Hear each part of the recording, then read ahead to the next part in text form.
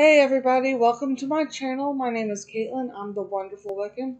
Today we'll be doing the 3-card spread with my White Cat Tarot deck. So let's begin.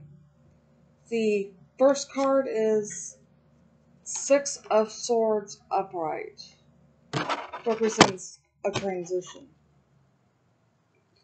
The next card is 8 of Cups upright. Represents leaving something behind. Someone or something behind. The future card is Ace of Swords upright. That is a breakthrough or clarity.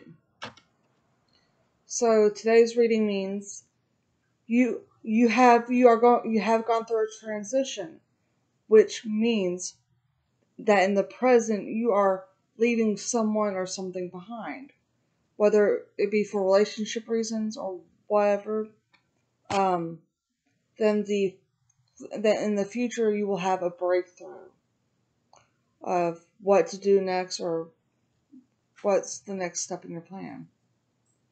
So that is today's reading. It was rather positive, which I like positive. Well, I mean, like with life, you can't have good without the bad, right? So everyone have a wonderful day. Blessed be. Bye.